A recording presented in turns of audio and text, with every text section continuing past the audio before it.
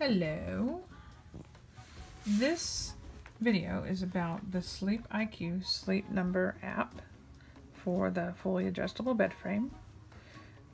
Lately, it has taken away one of the features that I really used a lot.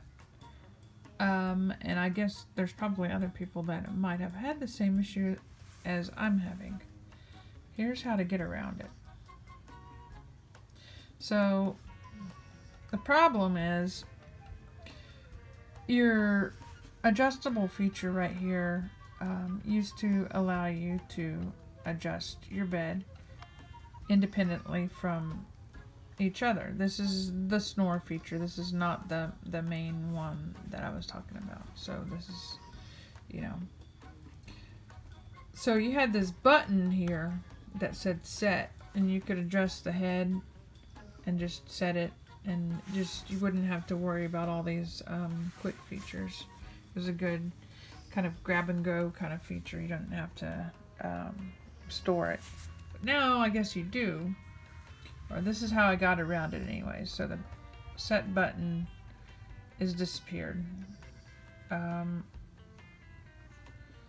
This is the Snore feature. So what I'm going to do is, to get around not having that set button, I'm going to tell it to customize this preset. I don't use it anyways, so I can adjust it. So if I want to sit up in bed with my Xbox, play my Xbox, or sit in bed with my computer, I can do this without having to strain my neck. So this is as far up as you can get. I'm going to tell it to try this.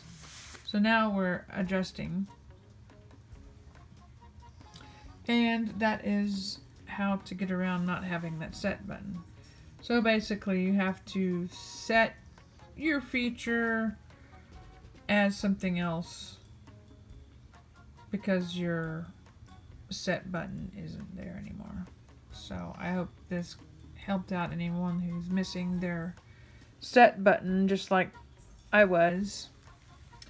And sleep good. My sleep number is 40.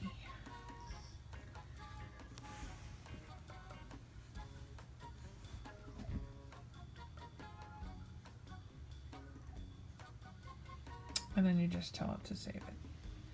So now your Snore feature is your heads up, and you can just sit up in bed comfortably now. And you can still do the 0G and have a flat, and this is what I guess you use most. I don't think you can set that one. But you can set it as your favorite. And now that's your favorite. So when you go to here, that'll be your favorite.